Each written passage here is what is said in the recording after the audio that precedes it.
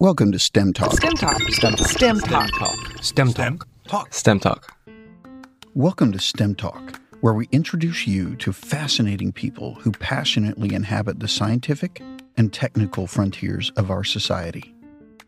Hi, I'm your host, Don Cornegas, and joining me to introduce today's podcast is the man behind the curtain, Dr. Ken Ford, IHMC's director and chairman of the double secret selection committee that selects all the guests who appear on STEM Talk. Hello, Don. Great to be here. So today we have Dr. Ben Bikman on the show, who's a biomedical scientist at Brigham Young University, who is known for his research into the roles of insulin and ketones as key drivers of metabolic function. He is the author of the book, Why We Get Sick. This book takes a deep dive into insulin resistance and metabolic health. The book particularly focuses on the role that insulin resistance plays in so many of today's most common diseases, such as heart disease, diabetes, cancer, and Alzheimer's.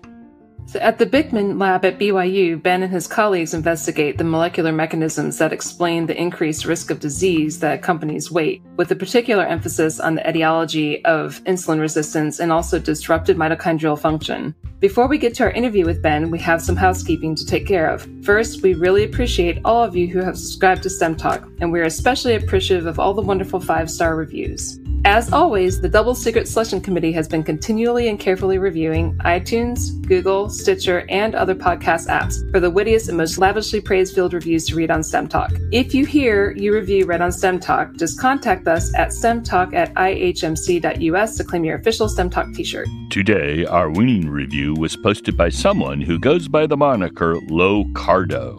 The review is titled Loved It. The review reads, "The intermittent fasting interview was fascinating. I'm hooked after listening. Thank you for a smart, intriguing podcast." Well, thank you, Locardo, and we love that name, by the way. And thanks to all of our other STEM Talk listeners who have helped STEM Talk become such a great success. Okay, and now on to today's interview with Dr. Ben Bikman. STEM Talk. STEM Talk. STEM Talk. STEM Talk. STEM Talk. Hi, welcome to STEM Talk. I'm your host, Don Cornegas, and joining us today is Ben Bikman. Ben, welcome to the podcast. Thank you so much, Don and Ken. I'm delighted to be a guest. And also joining us is Ken. Hello, Don, and hello, Ben. Hey, brother.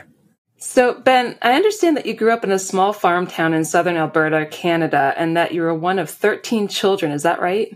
That is right. That's a big family. Sure. Yeah, is. it was an exciting childhood. It was a wonderful childhood, a wonderful place to grow up. Yeah, I can only imagine. And we'd like to kind of know, what were you like as a kid, and also what made you stand out from your 12 brothers and sisters?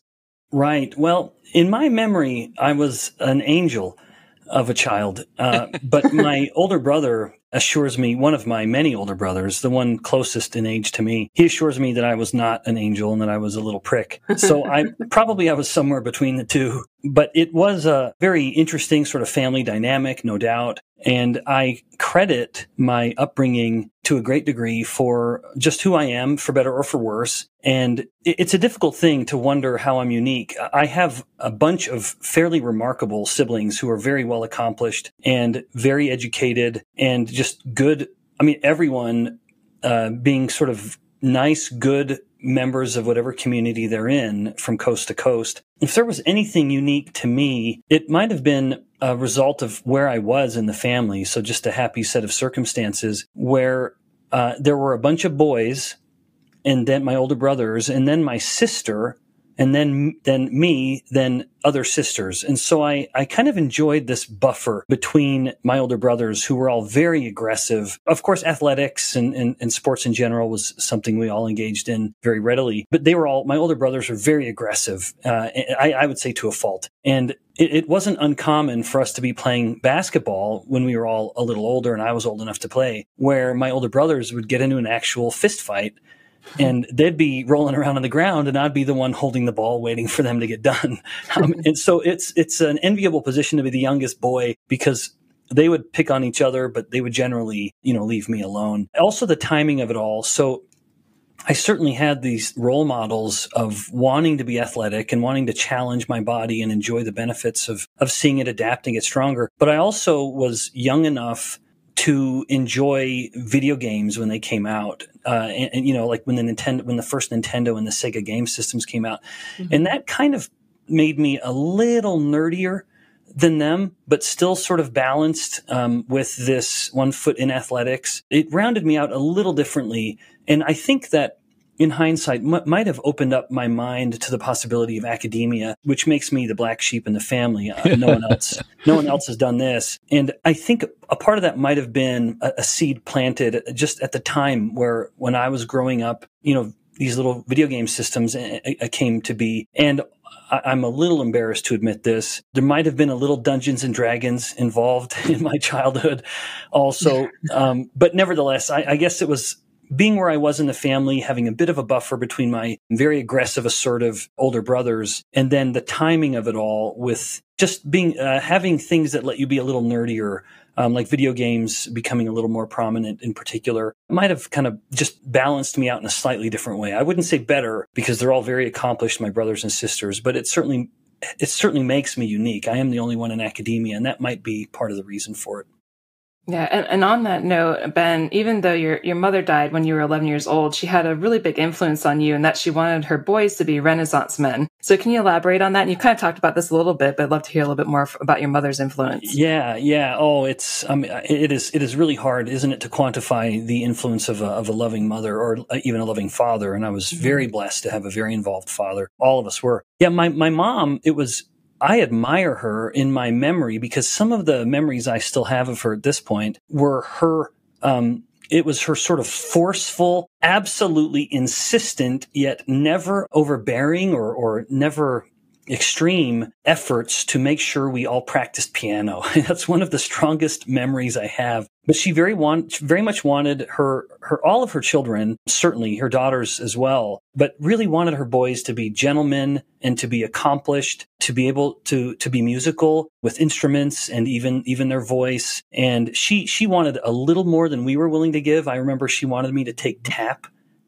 lessons, tap dance, and I just adamantly refused, despite my enormous affection for Gene Kelly, in particular, the old actor who was a song and dance man. Anyone who is Singing in the Rain, for example, that's Gene Kelly. But yeah, so we would, appropriately set boundaries where we thought we needed to, like tap dance. But yeah, it was multiple instruments. It was requirement that everyone played piano. And then it was an expectation that we would adopt another instrument when we were able to. And for me, that was the trumpet, which was a bit of a springboard to almost every other brass instrument, because it's a little known secret that once you've kind of learned to play one well, it's not too hard to learn a bunch of others. But yeah, it was, so this combination of a strong encouragement to read. My mom was constantly reading. My dad was constantly reading. And whereas my dad was always reading kind of murder mystery thrillers, my mom was always reading fantasy. I tended to go on the fantasy side, but all the family sort of is split, like whether they're kind of dad readers or mom readers. And I went on the mom path, but a big, extensive library in our home, always reading, always music in the background. Someone's on the piano or someone's on a violin or someone's on a trumpet. And then always this thread of athletics, a very strong focus to have very capable bodies and to learn the satisfaction that comes from accomplishing hard things. After graduating from high school, you did a 2-year stint as a Church of Jesus Christ of Latter-day Saints missionary in Samara, Russia. Can you tell us about that experience? That had to be really interesting. Yeah.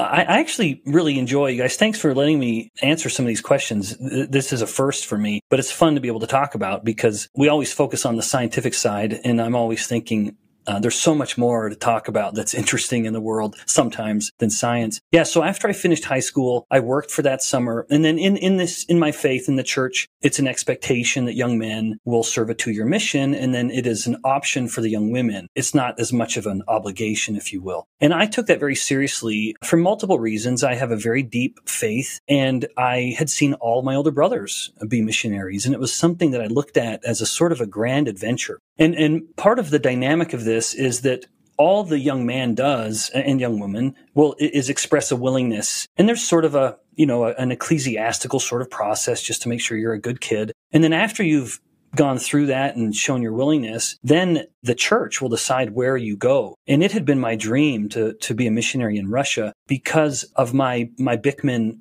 family background. Bikman is a Jewish name, and my ancestry on that line is Jewish. And they were Soviet Jews. Of course, it wasn't a good time to be a Jew in the early 1900s, and so they left. Well, I say Soviet, but it was, in fact, before the Soviet Union existed. But they were in Ukraine, eastern Ukraine, and things were just getting rough. And so the Bikmans who could left, including going to Israel and some where I still have relatives, and others going to North America. So my line. But nevertheless, I had seen my great-grandpa's writing in paperwork, and that was in Russian. And I was so enchanted by that alphabet, by the Cyrillic alphabet. And I'd been learning French very reluctantly because I was in Western Canada, which does not enjoy the sort of Quebecois influence in the country. But nevertheless, I'd been learning a foreign language in school, and I knew I had a knack for it, but I didn't care about French very much. But I was enamored by Russian, and so I had really been hoping, and even, may I say, praying that I could be a missionary in Russia. And of course, I have no influence over that process, but I did consider it almost an answer to prayers that I was able to be a missionary there. And,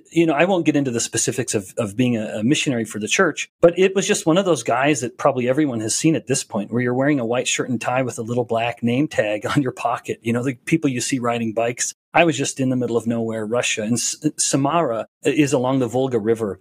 It's a beautiful area in Russia that no one would ever really know anything about, because when we think of that western end of Russia, we just think of Moscow and St. Petersburg. But it was just these beautiful landscapes and very big cities, very Soviet-style architecture. So in other words, not particularly pretty architecture, which was a bit of a disappointment because I just love architecture. And in fact, I'd started my undergraduate with the intention of becoming an architect. I just have such a deep affection for it. But nevertheless, kind of a brutalistic Soviet-style architecture. So the cities themselves weren't overly attractive, but that part of the world, those rolling plains and hills along the Volga, is beautiful. And it was a wonderful experience. I loved getting to know just some wonderful people there, just a humble, resilient people who had just gone through so much. This was in the mid-90s. And these were people who just had learned to roll up their sleeves and get things done, particularly get them done for themselves, despite communism, of course, being an idea where things are kind of given to you. It just doesn't quite work out that way, I would say, in general. It certainly hadn't worked out that way there. But resilient, hardy people who have such a warm, welcoming heart. And it was a very funny thing. I learned Russian very quickly and spoke it quite well. And it would be such a shock to the average individual when I'd be talking with them. And they could clearly tell I wasn't Russian for multiple reasons. I had a head full of bright red hair and a bunch of freckles, and that's not a Slavic look. And they could tell from my accent. And then when I would tell them that I was American, because I would just say I'm American, my mom actually, who had passed away, she'd gotten all of her children U.S. citizenship. She was from Idaho originally. So I was a dual and am a dual citizen. I would just say I'm American when I would meet them, and they would just be, it was too much to believe in that middle of nowhere Russia where the internet was nothing, cell phones didn't exist. And they would say, oh, no, you're not American. Americans can't learn Russian. It was just too much for them to believe. But nevertheless, it was a wonderful experience. And by the time I'd come home at 21 and then finally started my undergraduate, it certainly helped me be more serious about my studies, where, I'd seen so much more of the world and humans and the challenges and trials that by the time I'd started my undergraduate, I was very sober-minded about it. Mm-hmm. And I wanted to make sure I was going to do something that would put me in a position to be productive and contribute. And that helped me navigate what is, I think, in the life of most undergraduates, a very difficult experience, because you're hopefully getting training in a career that you will likely or hopefully be working in for the next 30 years. A lot of them must major in Starbucks then. Yeah, that's right. Yeah. In fact, I remember a fellow PhD student, not to get ahead in the timeline here, literally every purchase was seen through the lens of a Starbucks. It was its own currency. She would say, I could buy 2 Starbucks for that much. And she wasn't being facetious. She was being serious. And so to your point, Ken, that's a pretty serious area of study for some. And one often sees this maturation process you mentioned in people who, they're young, they're just out of high school, and they spend 4 years or 6 years in the military. And in one way, they receive a late start in life, but in another way, they're really advantaged. They've seen the world, they're more mature typically, and more serious. Yes, well said. I think that's accurate. When we lived in Singapore for a time, again, not to get too ahead in the story here, Singapore has required military service for young men in particular, and I'm not saying we need to do that here, but I do, in a way, envy that culture where there is this forced maturation that nowadays seems to just, in some instances, never happen. Mm-hmm. Well, you have safe spaces, and I suppose that helps. Yeah, that's right. So talking about kind of the next steps in your career, we ask all of our guests on STEM Talk when they first became interested in science. And even though as an undergrad at Brigham Young University, you decided to major in exercise science, you weren't really into science at the time, from what we understand. And I understand it wasn't until you began working on your master's degree at BYU with Dr. Will Winder that you truly became interested in science. Is that right? Can you tell us a little bit more about that? Yeah, I'm happy to elaborate on this, partly because there's some part of me that hopes there are some undergraduates that will listen to this and that some of these sentiments can provide some kind of direction, because I look back at that time of my life, despite the more expanded global view, and I would even say maturity that I had, it was still very difficult for me to pick a major, something that I'd hoped would be a mechanism to put me on an ideal and long-lasting career path. And exercise science was, in a way, it's one of those, I have to admit this, it is one of those degrees where there is no job that is specifically tailored to it. And so I actually would hope one of my kids wouldn't do exercise science or unless they have another plan. And I ended up developing a next step, but it is the kind of degree where you have to say to yourself, what am I going to do with this? It's unlike nursing or accounting or engineering, where you have an explicit training for a profession. And, would to God that all my kids take one of those paths and be immediately employable when they graduate. I had been in that major after realizing I didn't have much of a knack for architecture, to be frank. But it forced me to step out and say, what am I really interested in? And what do I think I could excel in?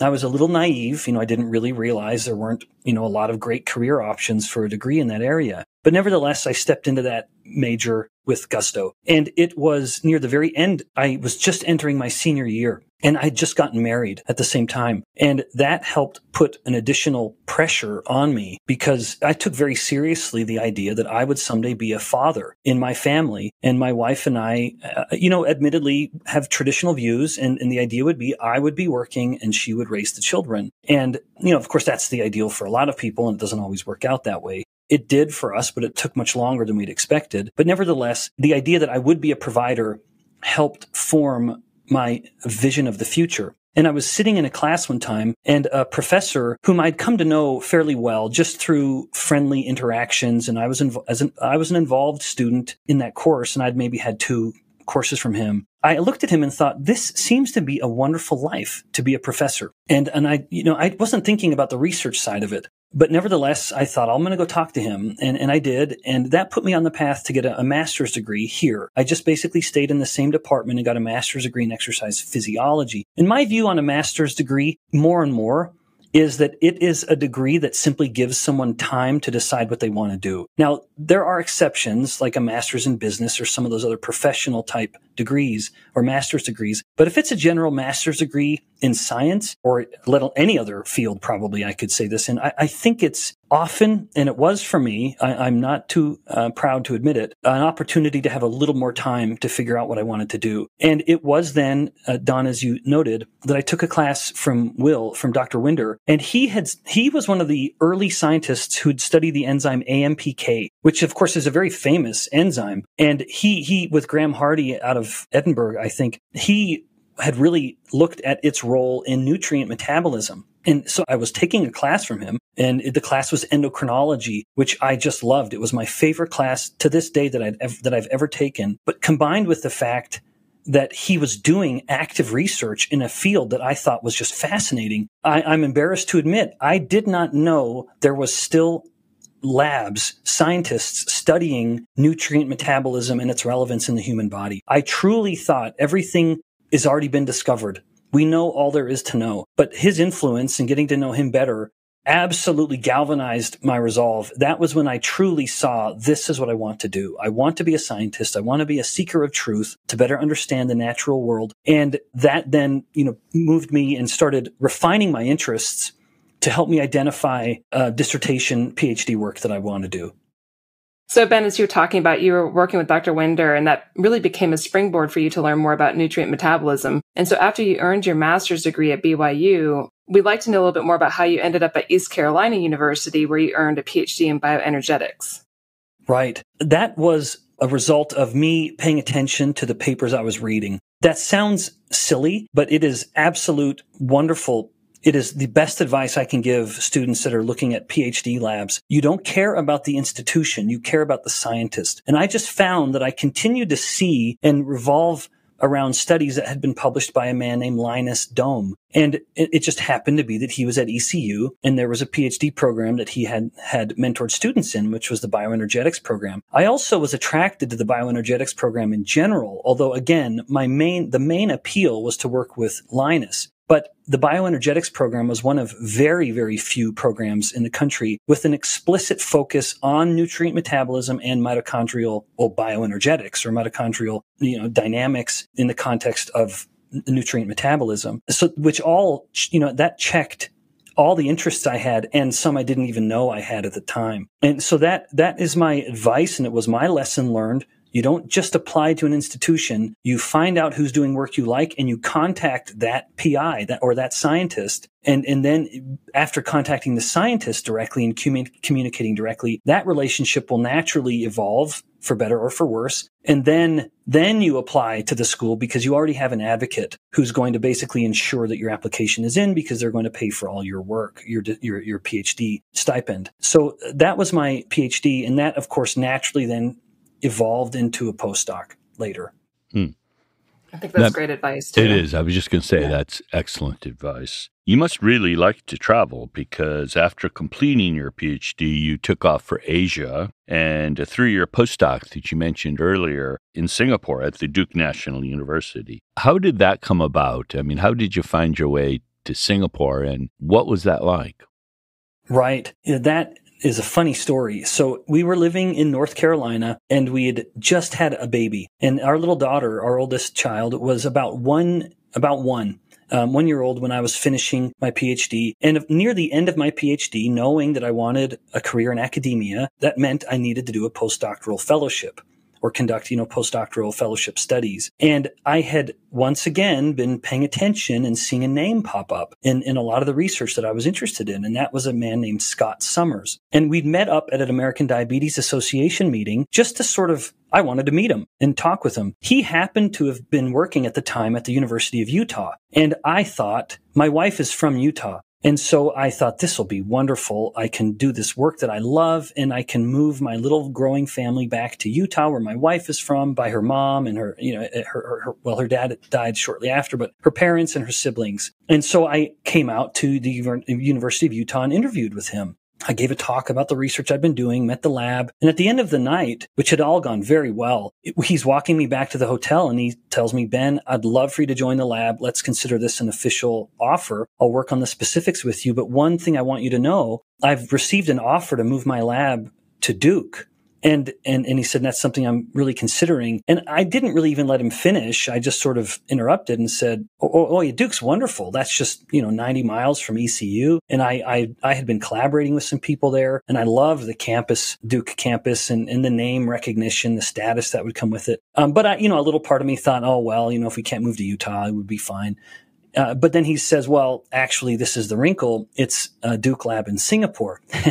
And I said, well, Duke is in Durham. No, there's a new Duke medical campus in Singapore, he assured me. And so he said, think about it, look it up, let me know what you think, and I'll work on an offer. And I am just racing through these options in my mind. I get home to my wife, and I'm so sad to have to tell her that, yeah, I got this offer, but it's in Singapore. And I tell her this, and she is just thrilled at the idea. And so we start looking up everything we could find out about Singapore. And in the kind of early 2000s, Singapore wasn't even as known as it is now because of some movies there and the economy that it has there. But it is just this exceptional little island in Southeast Asia, former British colony, so English speaking. But the government there just really wanted to develop a graduate medical curriculum and Duke they considered was the best at that. So they partnered with Duke, and they wanted to have an explicit research focus in metabolic disorders, partly because of the discrepancy or the disparity that we see across ethnicities, where some ethnicities suffer from fat gains, metabolically speaking, much earlier than other ethnicities do. So nevertheless,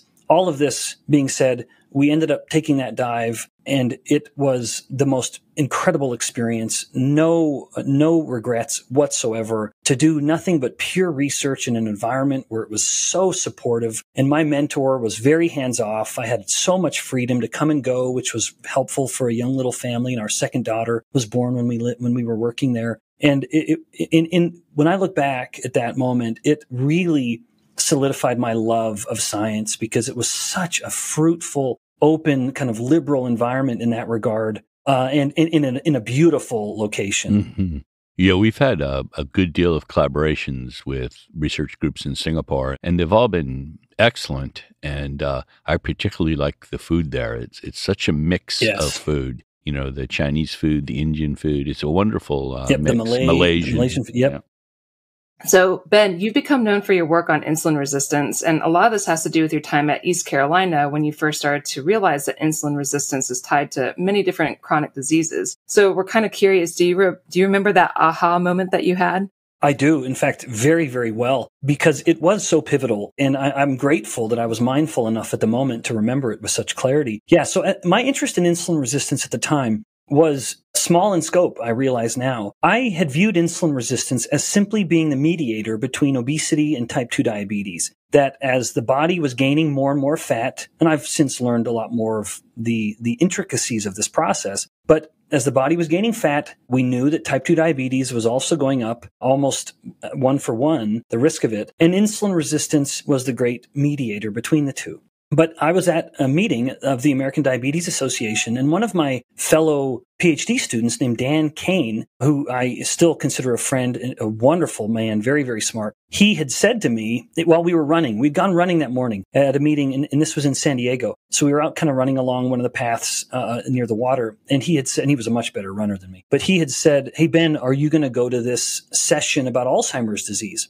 And I remember saying something like, "Well, why would I? I study type 2 diabetes." And then him replying, "Well, that's interesting because the session is titled something like, is Alzheimer's disease type 3 diabetes?" You know, something like that. And that was such a kind of mind-blowing moment to realize that the disorder that I thought was so narrow in scope was a little broader. And that, in a way, was the moment where I started wondering how much more relevant this, what I thought was a little problem, really is. And it really was that moment. And it's kind of gratifying now because my own lab efforts in part focus on cognition and brain energy use. So, Ben, much of your research is focused on the role of elevated insulin in regulating obesity and diabetes, as well as the relevance of ketones and mitochondrial function. And I understand that you've been on somewhat of a mission to share this message because as a professor, you realized that you had an opportunity to teach students who were studying to become nurses and doctors how insulin resistance works and also why it's so relevant in terms of chronic disease. Is that correct? That's absolutely correct. Yeah. And I do have a zeal for this just because the relevance just continues to grow. A paper had been published by UNC a few years ago, University of North Carolina, Chapel Hill, and they had found in their estimate that 88% of U.S. adults were considered metabolically unfit. And they based this on the aspects of the metabolic syndrome. Now, that's interesting to me because the metabolic syndrome, when it was first identified, was called the insulin resistance syndrome. So another way of interpreting their concern about the low level of metabolic health would be to say they're concerned about the high prevalence of insulin resistance among the U.S. population. And it, of course, goes far beyond the U.S. borders. This is a global problem. And so when I'm looking at these very clever, young, future clinicians, I want a part of them to think when they're looking at their patient, might the problem for which I'm about to prescribe a medication be a result of insulin resistance? If so, then there's going to be a better option than the medication that I'm about to give them. It's not entirely a made-up hope. I know for a fact I've had former students over my 12 years here that have, in fact, adopted that message, and it is a part of their clinical practice. But it's something I took very seriously, and it was the first moment where I thought, this is a message, and here's a way to share the message gently. It's not a class about insulin resistance, so I can't be too heavy-handed with that. But it planted in me this desire to find a way to actually codify the message and, more formally find ways to share the relevance and the prevalence of insulin resistance. That's a nice answer. I like it. That's a really good answer. Yeah. You eventually started sharing your message beyond the classroom, appearing on podcasts and doing YouTube videos. And you also gave a speech to the student body at BYU, and the speech was titled The Plagues of Prosperity. Great title. And this speech addressed how the human race is essentially eating itself into metabolic disarray. I'm sure that speech must have been very well appreciated. Right. Well, I hope it was. I certainly took the invitation seriously. And a lot of this outreach that you were doing led you to write a book, Why We Get Sick. And Gary Taubes, who's been our guest on episodes 37, 124, and 125, wrote a book called Why We Get Fat. So I understand you reached out to tell Gary you were thinking of writing a book, Why We Get Sick. Is that right?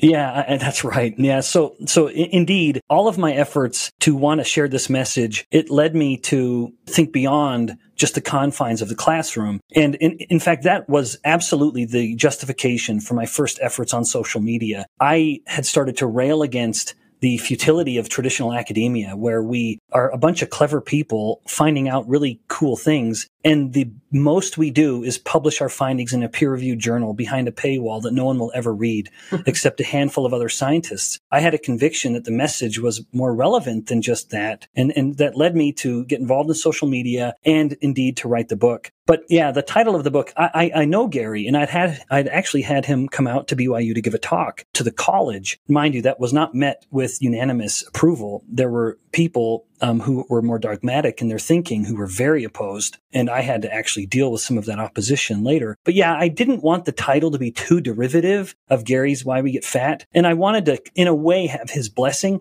in part because I consider him a friend and I respect him very much. And so I just wanted to make sure that he wouldn't think that I was trying to, tap into some of his glory, because that really wasn't my intention. The name of the book, originally, when I first had conceived it and even started writing it, was The Plagues of Prosperity, because I'm just so enamored by that title. Ken, thanks for sharing that enthusiasm. I also am enamored with alliteration, so that all played into that. But my agent had said, well, Ben, this sounds like it's a book about global economics, which is also something I'm very interested in, but I could see her point. And similarly, I couldn't just say, what is insulin resistance and why you should care, because I knew no one would care. That's part of the problem. People don't know about the relevance of insulin resistance. And so a bit of a catchier title seemed warranted, and that was the best.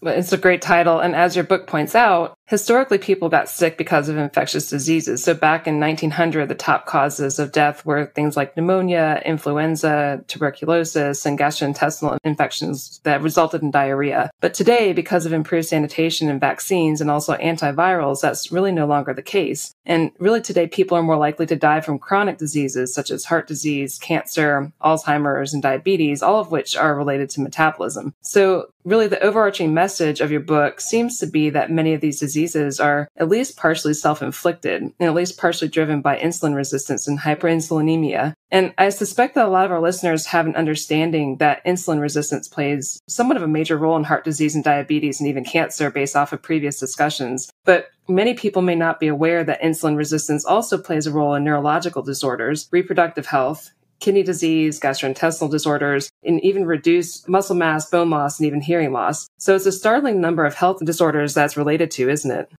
Yeah, that's right. And indeed, that this all played into the justification for writing a book. I have this naive vision where I could imagine someone who is regularly opening their medicine cabinet and pulling out their medicine for their diabetes, their medicine for their hypertension, and even, let's say, medicine for migraines.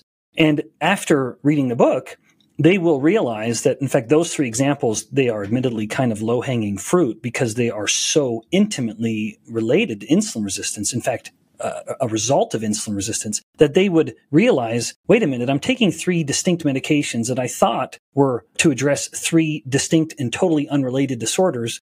Well, wouldn't you know it, they are, Don, as you said, really a result of a disordered metabolism. And to say that another way, they're a result of insulin resistance. And so then maybe the individual would start to alter lifestyle habits in order to address insulin resistance, because that is the way to do it. And then realize over time that those 3 medications have become useless, meaningless. And the physician would likely deprescribe all of them.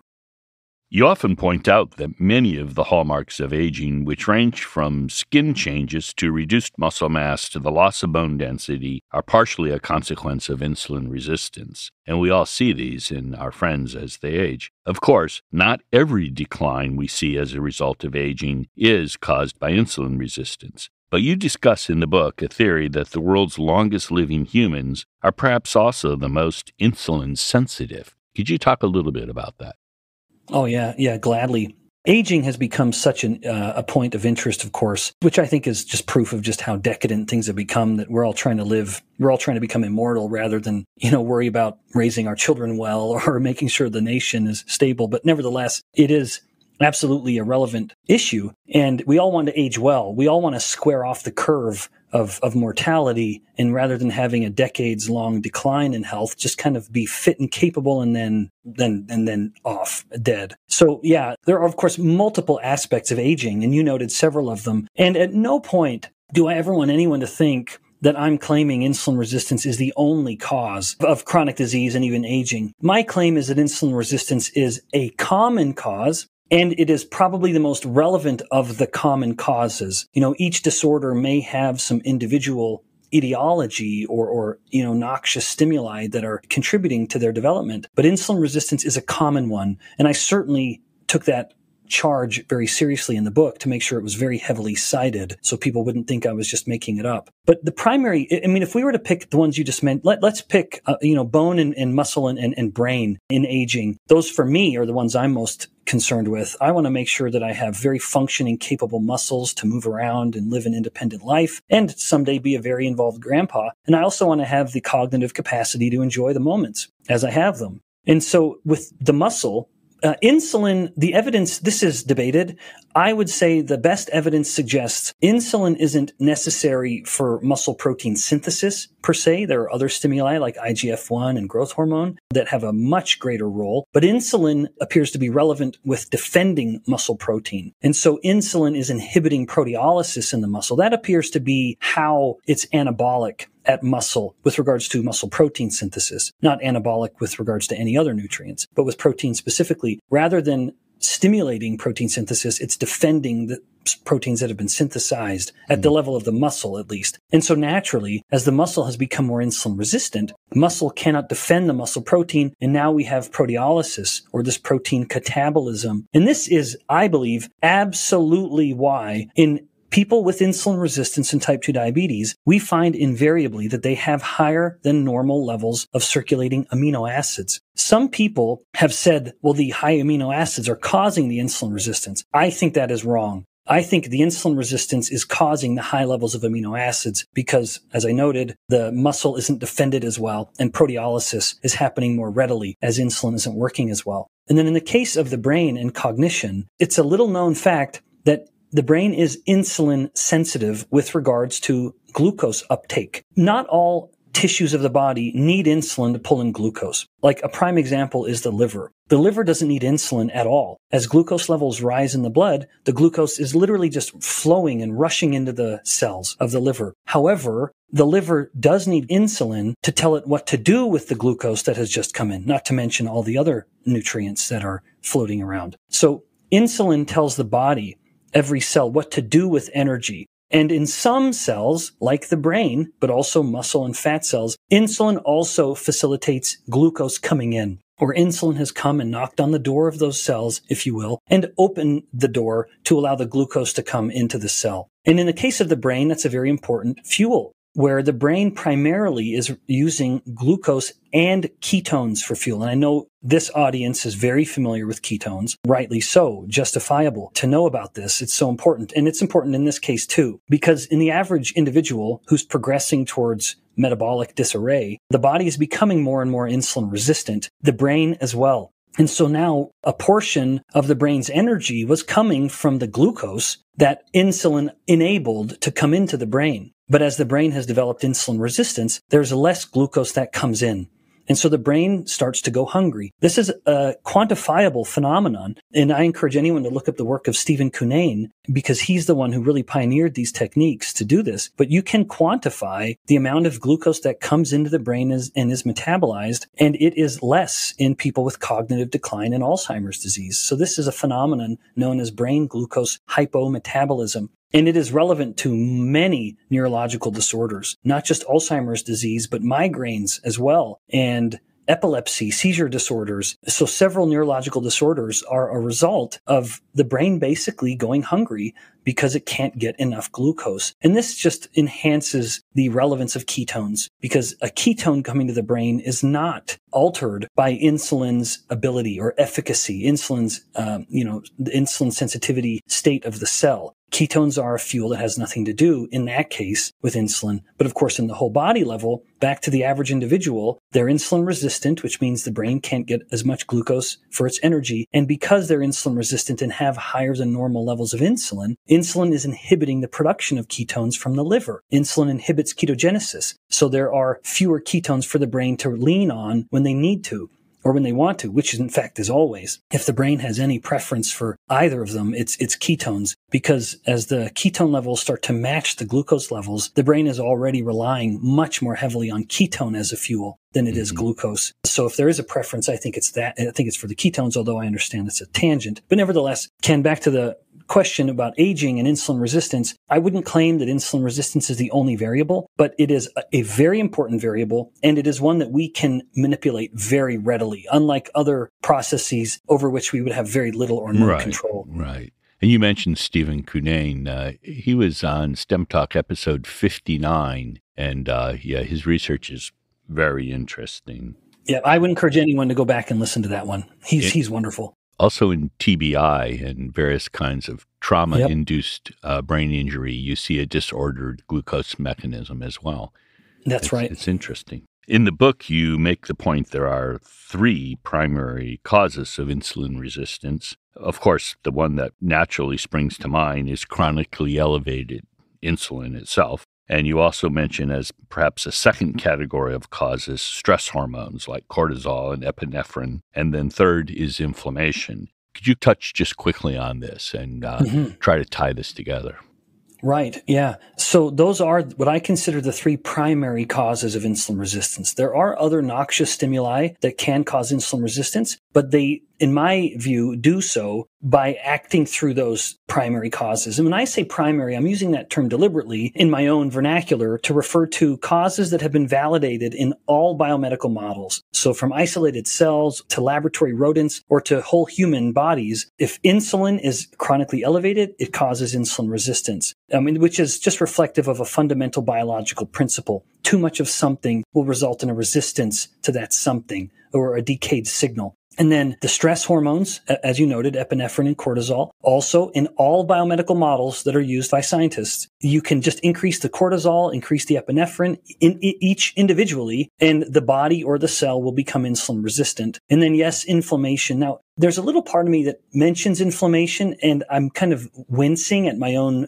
mentioning of it, because it is one of those things, not unlike stress perhaps, which is too often invoked. It's become almost a pop culture, almost a meme of sorts, where everything is inflammation and inflammation is everywhere and it causes every problem. And, and I think people have gone, well, they've become silly with it. And it's hard to tell cause from effect with inflammation. That's right. Yeah, and even how people define it and understand it. When I say inflammation, I mean the turning on of processes within a cell that you would typically think of as being related to immunity. An immune pathway, a process of various events happening. Whereas people think of inflammation and they think of a big, angry, swollen wound, which can be a result of turning on these pathways. But these immune pathways are found in every cell. The muscle isn't a prototypical immune cell, and yet it has all the same pathways, albeit with different outcomes than, say, a macrophage does. But regardless, when you turn those immune pathways on, like you do if immune proteins are elevated, what are called inflammatory cytokines, if these mediators, these markers are moving through the blood, like C-reactive protein, it will activate these immune pathways in the muscle, which will cause the muscle to become insulin resistant. Now, having elaborated on those three primary causes, I defend, although I don't want to get ahead of myself, the approach to focus on insulin the most, because that is something that is so readily altered. It is a lever that if we have these three levers on the wall to improve our insulin resistance, you can grab the insulin lever and start turning it down, pulling it down immediately. But if we were to tell someone to improve their stress or to improve their inflammation, these are such vague processes without clearly defined causes or solutions even. I mean, even if we know they're related to the problem, metabolically speaking, even if we can confirm they're related, and they might not be, it's still another matter entirely to tell someone, well, your stress hormones are really, really elevated. You need to lower them. And then now they're even more anxious than they were before because they don't know how. Yeah, you just made their stress hormones worse. That's right. Yeah, that's the irony. Yeah. Whereas with insulin, you tell the person, we need to lower your chronically elevated insulin. And we can do that within the next 6 hours dramatically. So in writing the book, you've said that your goal was to arm people with information on insulin resistance and ways to use this research-based knowledge to both prevent and also reverse disease. You have a section in the book on putting research into action, where you provide suggestions that are focused on diet and lifestyle. And the first thing people need to do, you say, is to find out how insulin resistant they are. And unfortunately, that's not so easy to do, and doctors don't routinely measure insulin. So you argue that's because our healthcare system has a glucose-centric view of metabolic health. So we're kind of curious if you could touch on the scientific and history reasons for this. Oh, yes. Yes, I'd be delighted. Yeah, this is, in fact, maybe above anything else, this is my hope for my career, that at the end of it, paying attention to insulin resistance and measuring it clinically will be more commonplace. If that has happened, regardless of who was the primary stimulus, then I will have considered all of my efforts worthwhile, even if I wasn't the one who directly made it happen. But yeah, we do have a glucose-centric paradigm to looking at metabolic health. We measure lipids. So the average blood test annually, someone goes in for an annual visit, and we never all go in annually, right? It's always several years between the visits. But we get a lipid panel thinking that's relevant to heart disease. And then we measure glucose. And that's kind of the measurement of metabolic health. We go no further because we say this is what's moving. This is the marker that shows us where you are in your progression towards type 2 diabetes. And unfortunately, that has put us in the wrong place because by looking at glucose, we miss the mark until it's much later than it could otherwise be, and we treat the disease more poorly than we would otherwise. And briefly, what I mean by that is, by the time glucose actually starts to increase consistently year over year or whatever for an individual, they've already been waging a war of insulin resistance. And that's because insulin resistance is a state of elevated insulin, but the insulin is working well enough, primarily at the muscle, to help the glucose levels stay in a normal range. And so it's flying under this clinical radar. But again, if we were to have shifted the focus away from the glucose and measured the insulin, we would detect that the insulin levels were much higher than would be ideal and certainly have been increasing year over year. That would have been the more sensitive marker. And indeed, changes in insulin can occur decades before glucose starts to chronically change. So all the more reason to shift the focus because we detect the problem so much sooner. But then, having detected the problem sooner or even later, if our focus is insulin, then we improve the disease so much better. For example, the average type 2 diabetic, by the time the glucose levels have risen to a point of being clinically relevant, now we act and we just want to push down the glucose as quickly as we can. And there are a lot of incentives for the physician to do this. That is one of the main clinical markers, for example, that a physician will be evaluated on with regards to Medicare. If they see Medicare patients, one of the variables that they're responsible for is lowering the glucose and the hemoglobin A1C levels. And so they have this strong incentive to lower the glucose. And yet, once again, insulin levels are elevated. So at that point, they have high insulin and high glucose. And the average clinician, out of ignorance or something more malicious, but I'll just say ignorance, and these incentives in the profession, they will just say, well, we just need to lower the glucose. So who cares if we push the insulin up even higher? So here's a prescription for insulin, or here's a medication that will force the beta cells to make even more insulin. I say even more because insulin levels are elevated in type 2 diabetes. There is no exception to this. If it's type 2 diabetes, it is high insulin and high glucose. The insulin just isn't working very well. And wouldn't you know it, the more aggressively we try to lower glucose by increasing insulin, the more the patient dies. They're 3 times more likely to die from heart disease, twice as likely to die from cancer, and twice as likely to develop Alzheimer's disease. So putting a type 2 diabetic on insulin is like trying to treat alcoholism with another glass of wine. You're giving the person more of the very thing that has caused the problem. And indeed, in this clinical instance, they become more and more resistant to the insulin, and thus the insulin dose just continues to climb until it is so ineffective that other medications, at that point it's already polypharma, but it's just continuing to add to the list of medications, all in an effort to lower the glucose, when the true problem would have been solved by addressing lifestyle variables to lower the insulin. Mm-hmm.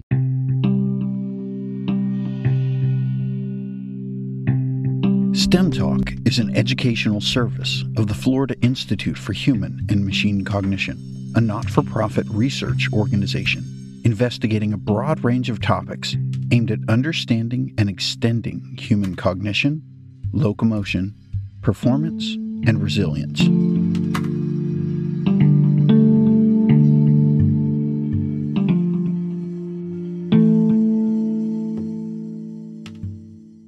Because of the historic focus on glucose that you just described, except in really forward-leaning physicians and some small physician groups, there doesn't seem to be a strong consensus on what an optimal insulin level is. You know, they have ranges if you go to Quest Labs or LabCorp, and those ranges are based on everybody who walked through the door. Mm-hmm. And we've just said 88% of them have a metabolic derangement of some kind. So we don't really know what optimal is. Do you have thoughts on what you see as optimal in terms of insulin? Oh, yeah, I sure do. In fact, you framed this very well, because the range of insulin is problematic. If someone even gets insulin measured at all, they will see that an acceptable range could be anywhere from 5 to 20 microunits per mil. And I would look at that range and say at the high end of that, that's about 3 times higher than it should be. But the problem, before I answer the question, is, as you stated, this is based on averages. And the average person, as you noted, has some form of insulin resistance, which again is defined as elevated insulin but normal glucose. And it's because people so classically think of insulin as just being intimately coupled to glucose levels that has given them this normal range, because then they will say if insulin is 30 microunits per mil, well, that's associated with higher glucose levels. But the truth of it again is that insulin can be elevated and still several times higher than it should be, and yet glucose hasn't moved much. So I have a very strict definition, which I can defend and do so in the book with citations, but I also have a little wiggle room. So if someone has a fasting insulin level that is 6 microunits per mil or less, that's a very good sign that they're insulin sensitive. However, because insulin, like all hormones, has a circadian rhythm, it's possible that someone could go and get a test and it were 8 or 9 or 10. And I would say then, because we can't know whether we just happen to have measured insulin at the peak, and we don't want to go back 4 hours later to try to do it again, to get another blood test to see if we can catch it at the low point. But if someone has a fasting insulin of 10 or lower, that's probably a good sign. It's evidence probably that they're insulin sensitive, but then it justifies looking at additional markers that are not subject to the natural ebb and flow of hormones, like lipids. Measuring, for example, the triglyceride to HDL ratio, and that if it's less than around 1.5, that's a very good sign. Or measuring the triglyceride glucose ratio, and if it's in an acceptable range, then that's another good sign. So if insulin is fasting insulin is low, that's really, really great proof that the person's insulin sensitive. But if it happens to be a little higher than I would say is optimal, then all the more reason to not let one single variable, even if it is insulin, be the single marker of the problem, because it does manifest in multiple ways, including affecting blood lipids. And so blood lipids can become an additional marker of the condition. Yes, this is one of my pet peeves, the reliance on normality. Normal is not a goal. Homer Simpson is normal.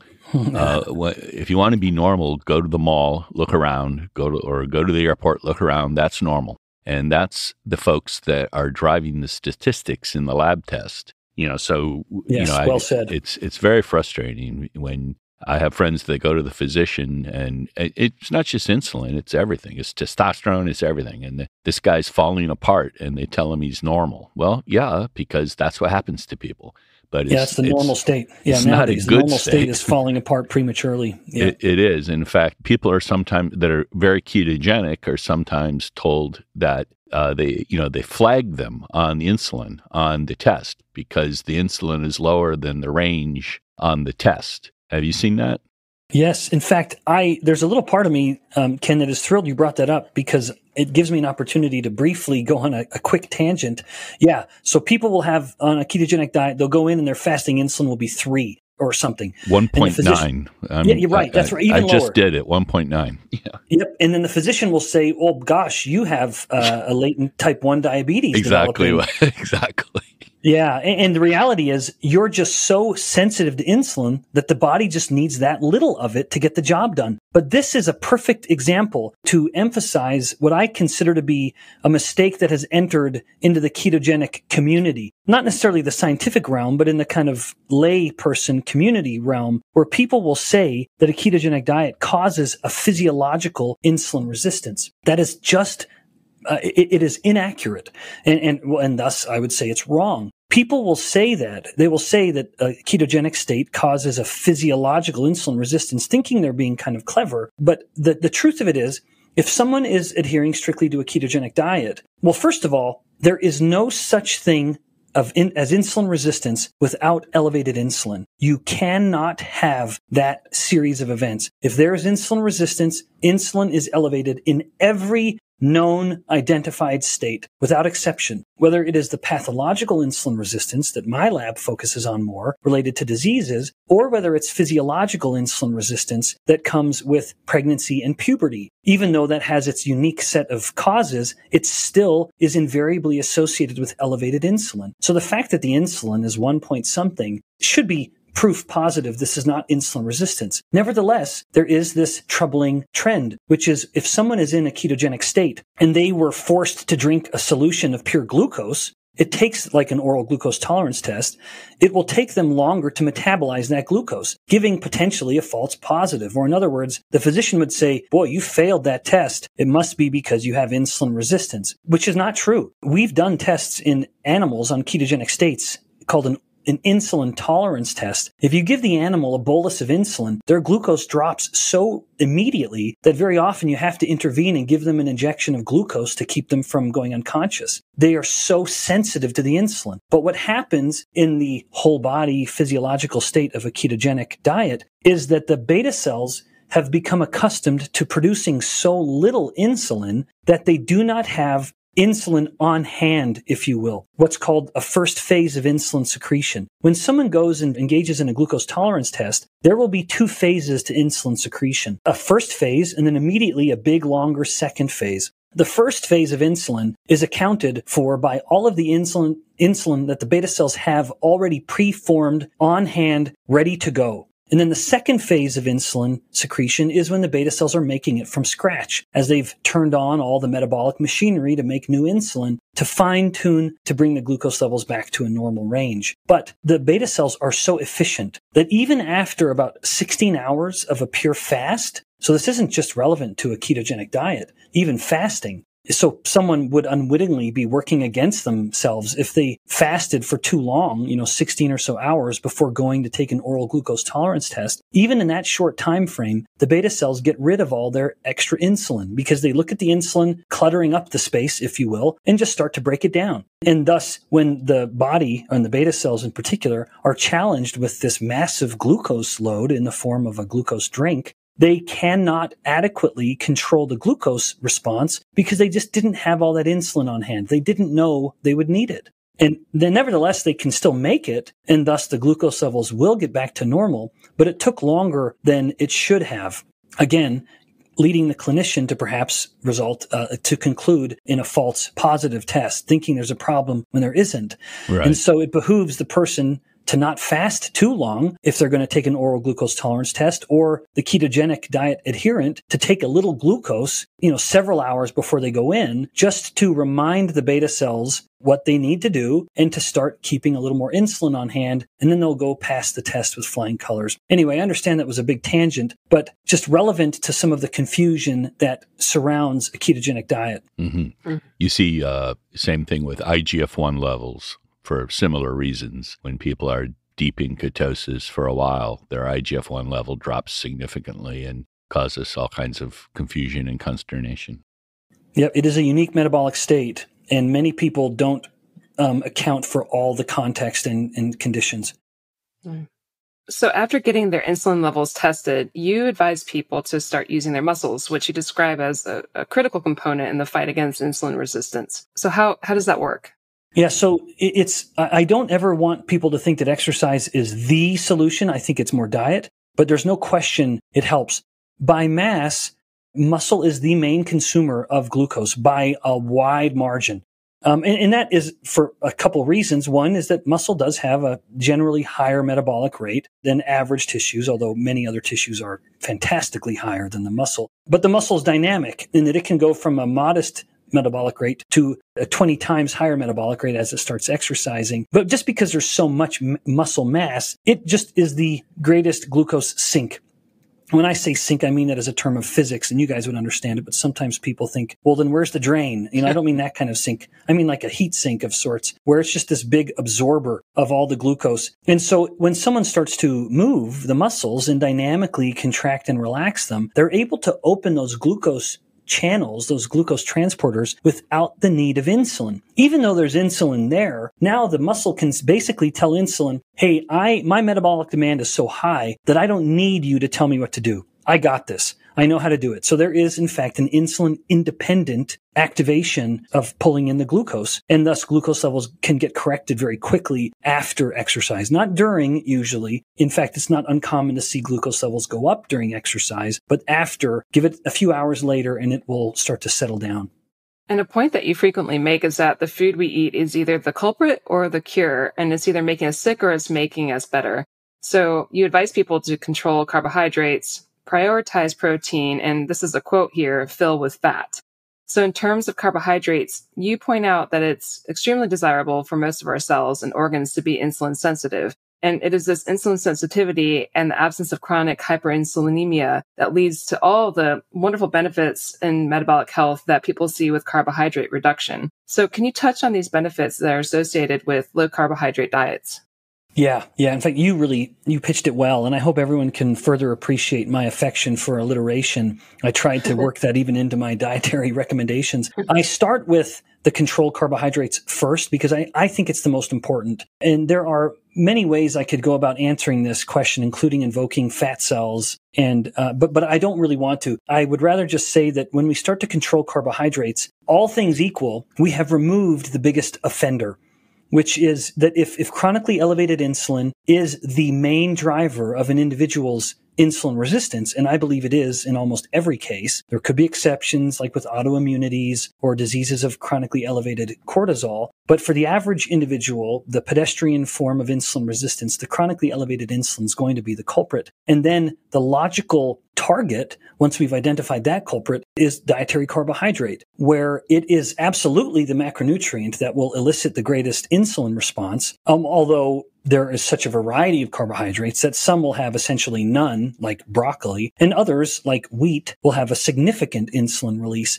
And so I don't mean to say all carbohydrates are bad and they should all be avoided. I never want that to be how people interpret that comment. But control carbohydrates means basically do not get your carbohydrates from bags and boxes with barcodes. You want them to be natural sources like fruits and vegetables, eaten, not drinking or drank. Eat them, don't drink them. Where we want that those whatever starches are in the fruits and vegetables, we want them to come with the fiber that they were intended to come with. And if that is how someone is controlling their carbohydrates, then they have absolutely taken the most important step. And then the other two steps, prioritize protein, and then now I've altered the last one to say don't fear fat. Those are intended to just be an encouragement to let those macronutrients be consumed liberally. Eat as much of these macronutrients as you want, because the insulin effect is either very modest in the case of protein or non-existent in the case of dietary fat. And thus, once again, you're helping control insulin. You're helping insulin stay at a basal or fasted state, even when you're not fasting. You often encourage people to consider intermittent fasting, and research, including that in your lab at BYU, has shown that this allows the body to burn more fat, increasing a person's metabolic rate, as well as activating autophagy. So can you touch on the significance of autophagy? We've covered this in the past in STEM Talk, but a quick reminder for the listener about autophagy, and then we'll discuss this more. Yeah. So I define autophagy as, well, mind you, I teach a lot of undergraduates, so sometimes my definitions are a little simple, but hopefully always clear, as basically a process whereby the cell renews itself. It's not a new cell, but for all intents and purposes, it's become kind of new. It's basically a cell's way of keeping itself young and functioning. And thus, autophagy could be ideally leveraged as a tool to help the body stay healthy. Now, insulin, once again, is pivotal to autophagy. Autophagy is a process that consumes energy. It costs energy to break things down and build new things up, new organelles or new parts of the cell. Well, insulin abhors wasting energy. Insulin only wants to save energy. And thus, it's no surprise that insulin considers autophagy antithetical to its purposes, and insulin inhibits autophagy. This is partly why some of the legendary fasting starvation scientists like George Cahill, they would note that insulin is the hormone of the fed state. And it's the absence of insulin that defines the fasted state. This is a sentiment that I've really taken to heart. These lessons of our academic predecessors or ancestors, it's absolutely accurate. Now, perhaps someone would say it's overly simplistic, but even in this very unlikely scenario of low calorie but high insulin, insulin would still be inhibiting autophagy. Because even though we say that fasting will activate autophagy, that's absolutely true. I would say it's not because of the low calorie, it's because of the low insulin. Because if a cell is exposed to insulin, even in a low energy state, autophagy will still be inhibited.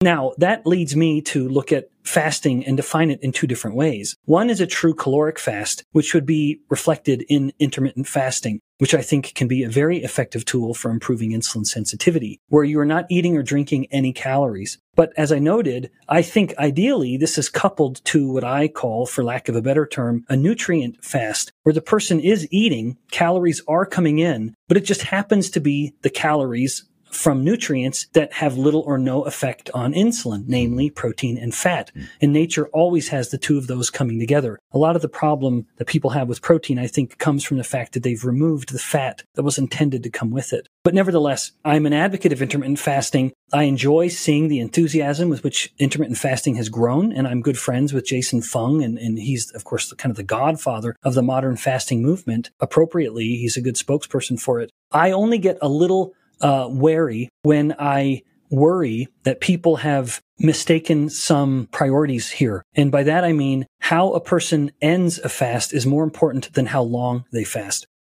For sure. And that's often what does the damage, is how they end the fast. That's right. You mentioned Jason Fung, and he's also a person that will be on STEM Talk. And Mark Mattson is on the academic end, an excellent person to learn about intermittent fasting from, both in his book, but also on several episodes of STEM Talk. Mm-hmm. We're talking about autophagy and the Matt Kaberling episode of STEM Talk. A lot of the discussion revolves around rapamycin, which is a powerful inducer of autophagy. So that episode may be of interest to folks particularly interested in autophagy. One of the side things I wanted to mention was a lot of the research about autophagy and fasting is in rodents, and autophagy is activated much quicker and to a much greater degree in rodents than in humans. And this has caused some confusion in the literature and sort of begs the question, does autophagy occur to a meaningful degree in response to intermittent fasting as is typically done in humans? And if so, do we really know in humans how long the fast would be to incur the inducement of autophagy?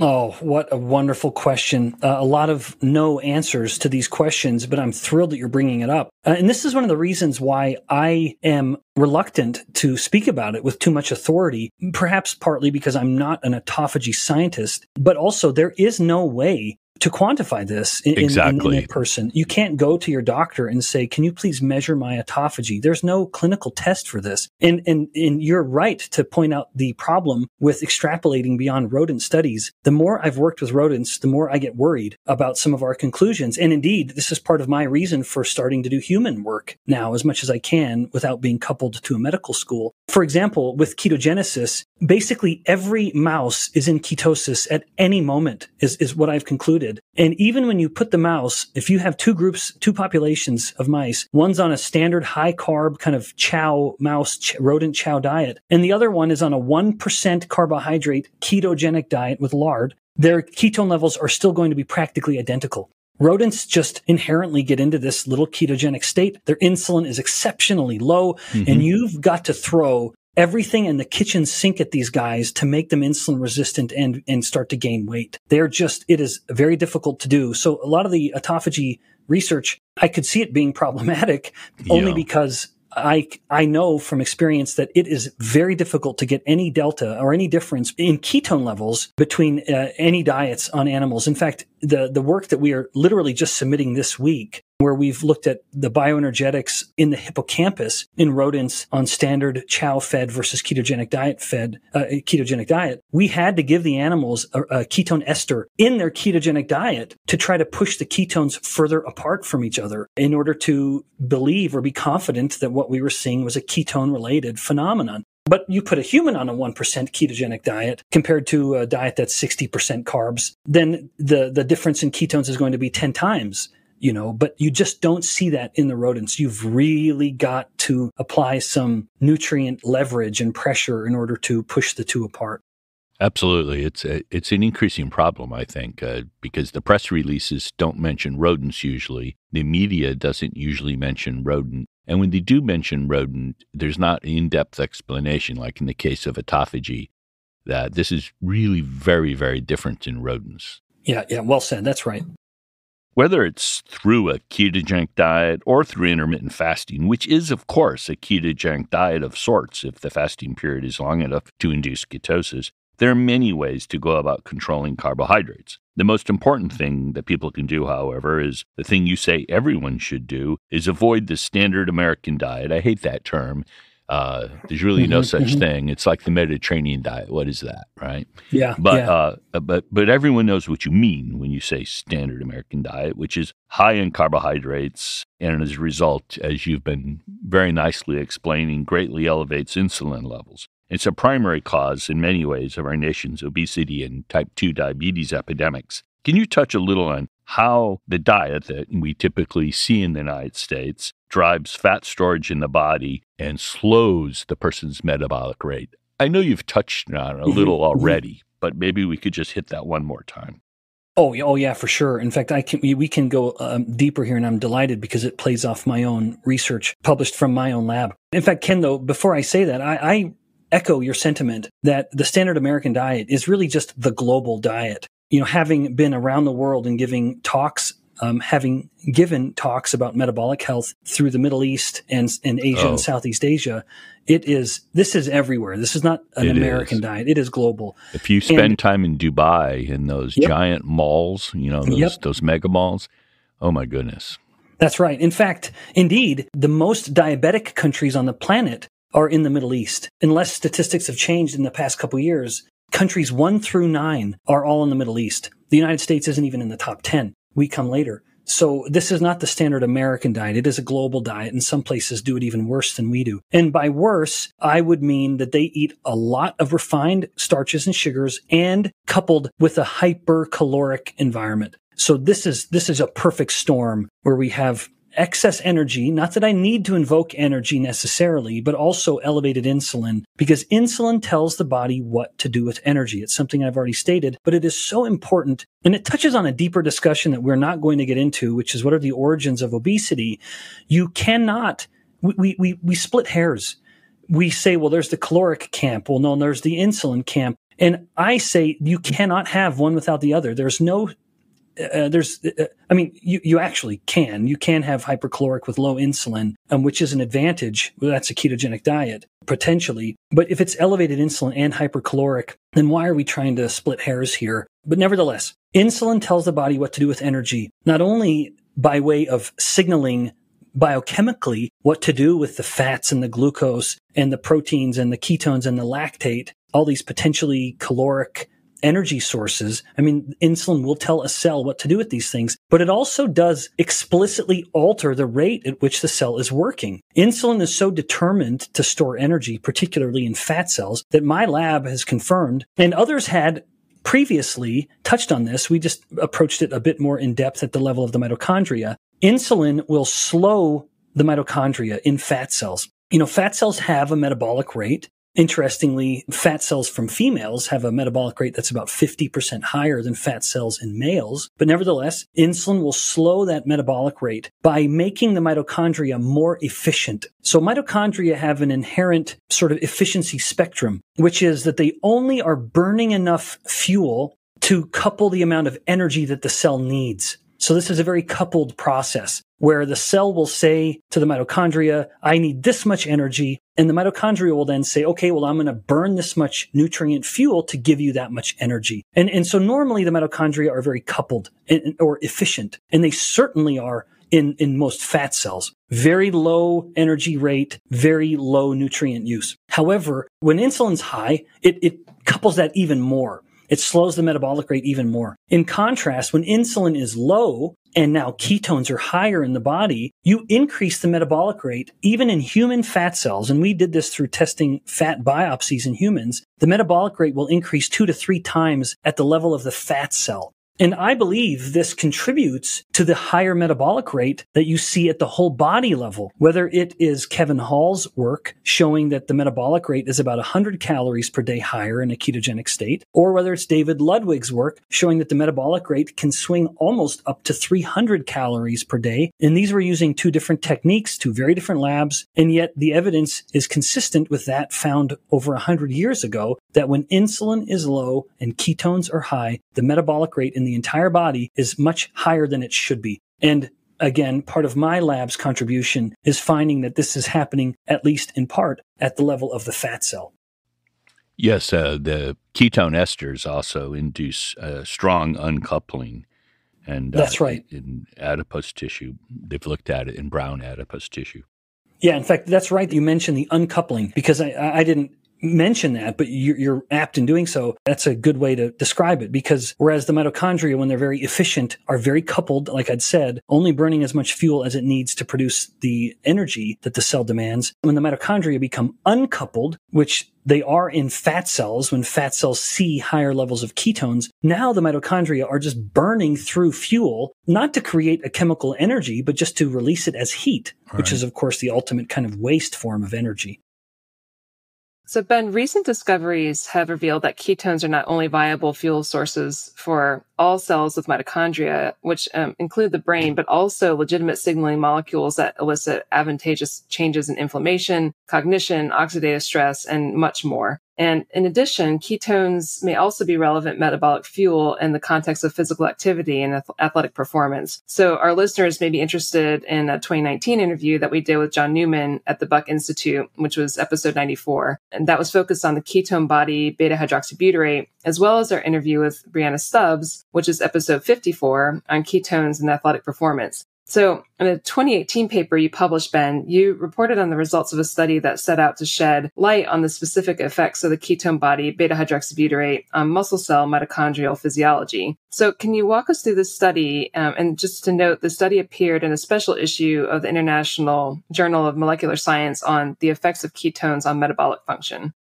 Right. That is a wonderful follow-up, because I had just, in describing the effects of ketones at the fat cell, I mentioned that it creates an inherent inefficiency, which if you're just trying to shrink the fat cell is an absolute advantage because now the fat cell is just burning its own energy and it starts to shrink as a result. Now, however, if we applied that same logic to the muscle cell, what was an advantage in the fat cell becomes a distinct disadvantage because if you are trying to get a lot of work or power out of your muscle, if the muscle is inefficient in how it uses energy, well, now it is catastrophic to performance. And what we found, interestingly, is that in stark contrast to how the ketones influence mitochondrial uncoupling or causing mitochondrial uncoupling in the fat cell, there was no evidence of mitochondrial uncoupling in the muscle cell, that the mitochondria maintained a perfectly normal coupled state in the presence of the ketone. So there was no evidence of this inefficiency. And again, I consider this to be quite a unique metabolic advantage where you don't want the muscles to be inefficient. I hope I've made that clear. You want the muscle to just be wringing every ounce of productivity it can out of every nutrient that it's burning. But beyond that, we found that when the muscle was provided ketones, it created less oxidative stress per unit oxygen consumed. And that's a reality of metabolism, mitochondrial metabolism in particular. When you're burning things, you just get a little bit of exhaust. There is no avoiding this. It is a fundamental feature of bioenergetics. When you're burning a fuel, you get a little oxidative stress created because burning does involve, the reason we say burning at all is because oxygen is so relevant to these processes. But it's not surprising that you burn it and you get a little bit of stuff you don't want, like some oxidative stress. Now, I'm even being a little silly in describing that. The fact is oxidative stress itself is a signaling event that is beneficial, and that if we try to squelch the oxidative stress too much, bad things happen. But nevertheless, we found that as opposed to just glucose, when the muscle was provided beta-hydroxybutyrate, the amount of oxidative stress produced per unit oxygen that the mitochondria are consuming was significantly less. In addition to that, we found that the muscles were, for lack of a better word, the muscle cells were more resilient, that they were able to withstand a noxious stimulus and maintain a functioning state. And this certainly, I think, gives us an additional incentive to appreciate the role of ketones in the context of exercise. Now, despite my initial academic pedigree, I don't study exercise as a model anymore. I'm much more interested in fat cells than I am muscle cells, ironically. But nevertheless, our biochemical mechanistic evidence certainly lends some support to the more kind of global whole body effect of an advantage to exercise performance with a ketone available as an additional fuel.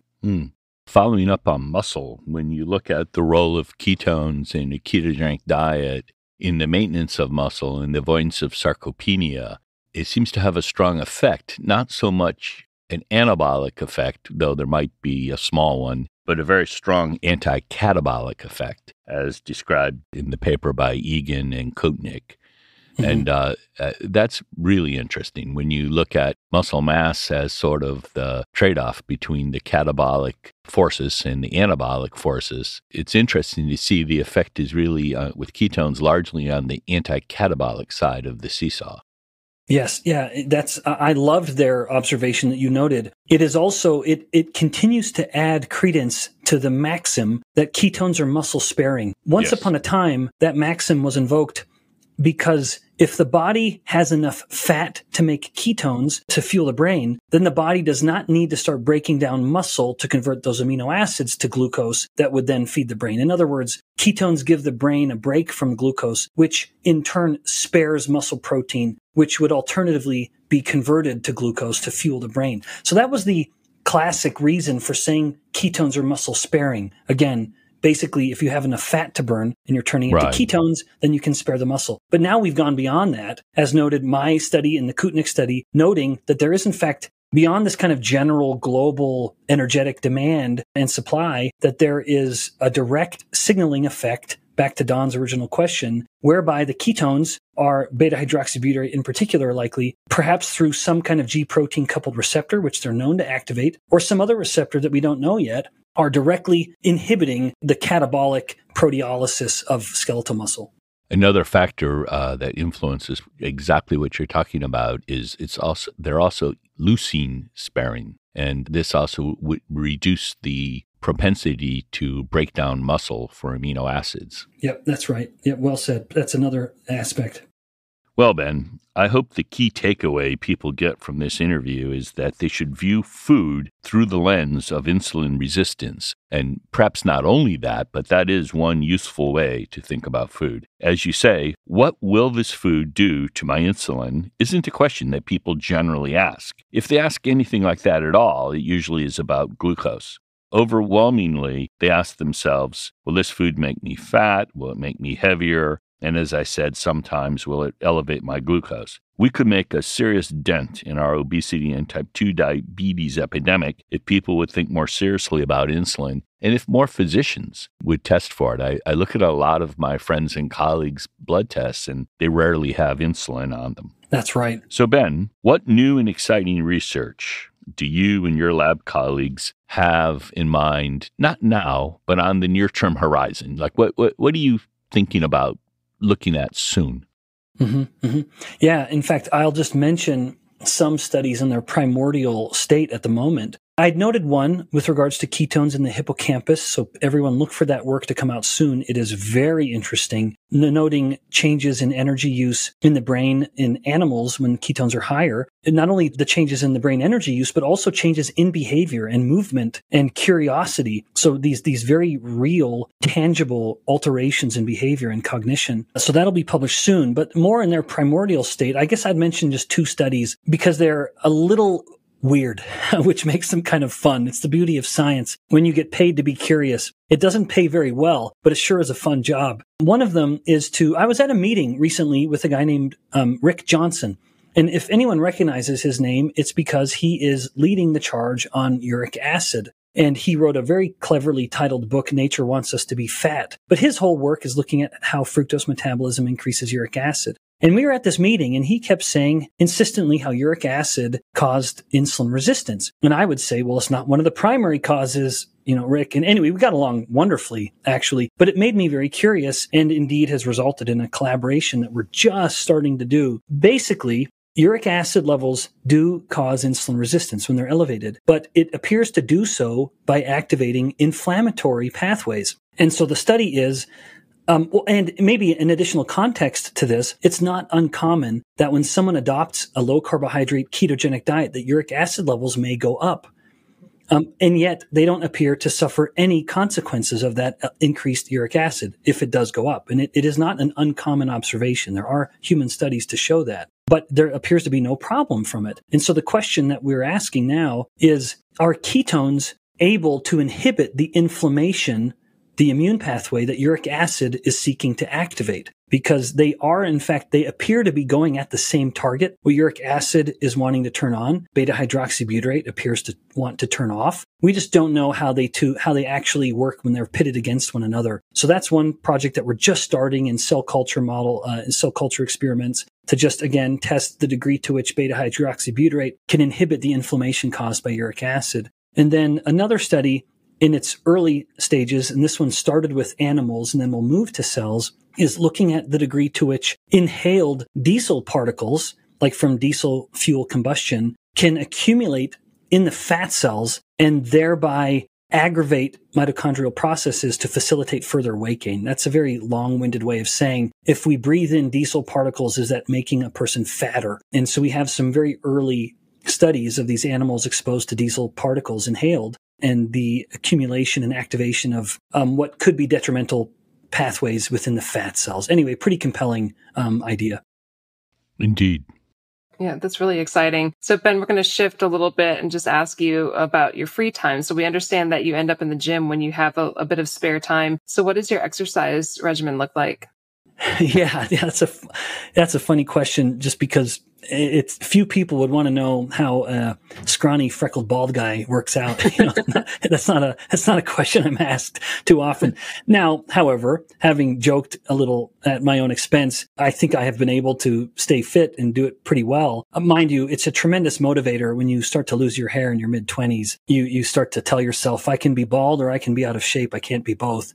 And so it's really been a motivating variable for me. It's purely resistance, almost totally. I do very little aerobic, not because I don't like it. I just don't think it's as valuable minute for minute as it is to maintain more muscle mass. But I do enjoy an occasional run, but it is occasional. I split my workout such that of the 5 days a week, when I'm on campus and I go down to the gym here on campus, I will make sure that I do lower body on Monday, Wednesday, Friday, and upper body on Tuesday and Thursday. I just want to make sure that my upper body never gets more attention than lower body, because that's the temptation, right? There's something so much more ego boosting and gratifying to seeing your upper body swollen and pumped, if you will, rather than your lower body, where it just means you can't move around as easily as you could before. But for my lower body, it's weight based. I lift weights. Even if it's some quirky weightlifting and unique movements, it's still weightlifting in a classic sense with squats and deadlifts, mostly that kind of movement. Mm-hmm. But then upper body is purely body weight based. I don't lift weights for my upper body. I only do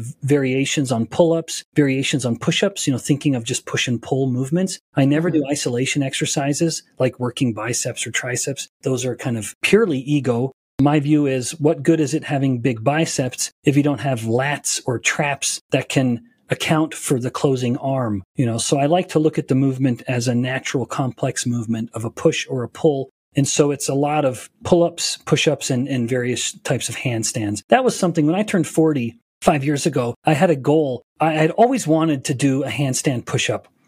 Where you just put your hands down and kick up into a freestanding handstand and then bring your nose down to the ground and push yourself back up. Mm-hmm.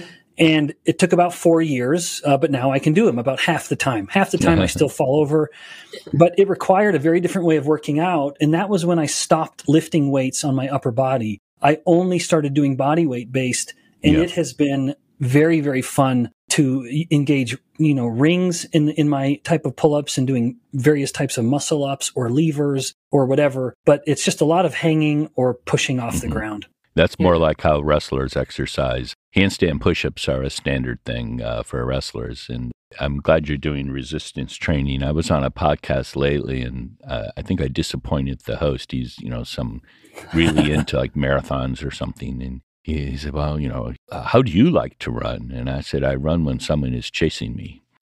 Yeah, well, and you can defend that position. Men who run more appear to die more, remarkably. And their knees hurt.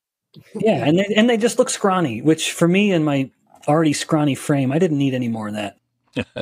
So, Ben, as we discussed at the beginning, your mother insisted that you learn how to play piano and at least one other musical instrument. So we want to know, do you still play music? I do. Even this morning, my new challenge is learning how to play the Star Spangled Banner on the piano. Yeah, I love playing piano. I don't play trumpet. It's just so loud and it wakes everybody up. But even in addition to other instruments I'd learned over time, the piano is the one I always come back to. In part, admittedly, it's a bit practical. Like I'd alluded to at the very beginning of this conversation, I have a very strong religious conviction, and I enjoy playing hymns at church, actually. And so that's mostly what I play nowadays, are hymns. But over this patriotic season, I love the United States so much, and I'm so proud to be a citizen. And maybe part of that is because of, absolutely, it's because of my upbringing, but also having been raised in another country. I'd like to think I can look at the United States with a bit of an objective view and see it for the incredible place that it is. And so during this kind of patriotic season, in addition to putting up a lot of stars and stripes bunting on the home and making sure the flag is brightly furled, I wanted to learn more patriotic songs. And I've learned a few of them now, but the Star Spangled Banner, I don't think many people appreciate just how challenging that song is. There are a lot of key changes. Things are going flat and then they're going sharp. So it's a wonderful challenge, but what keeps bringing me back to it, in addition to my affection for the country that it represents, is the harmony. That there will be a moment of dissonance,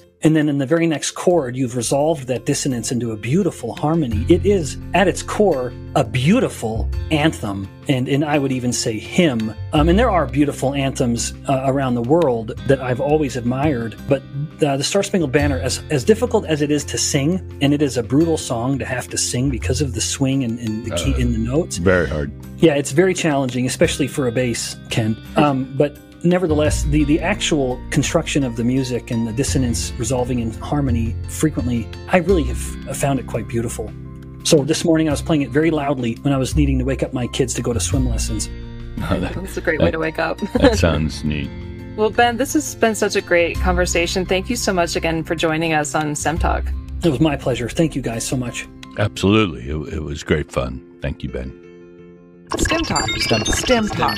STEM Talk. STEM Talk. So I have to say that Ben is right when he says that most physicians tend to focus only on glucose when we ought to be paying more attention to insulin as well. And really, most physicians don't routinely test people for their insulin levels. And as Ben said, that's probably something that definitely needs to change. Absolutely. Insulin resistance is causing lots of havoc, not only here in the United States, but all over the world. And it's not just heart disease and diabetes we see as a partial consequence of elevated insulin, but also hypertension, fatty liver disease, dementia, low testosterone, and a host of other disorders. People would be indeed wise to get their insulin levels tested. Absolutely. If you enjoyed this interview as much as Ken and I did, we invite you to visit the STEM Talk webpage, where you can find the show notes for this and other episodes at stemtalk.us. This is Dawn Carnegie signing off for now. And this is Ken Ford saying goodbye until we meet again on STEM Talk.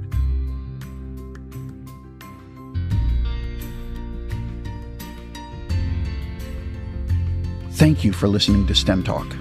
We want this podcast to be discovered by others, so please take a minute to go to iTunes to rate the podcast and perhaps even write a review.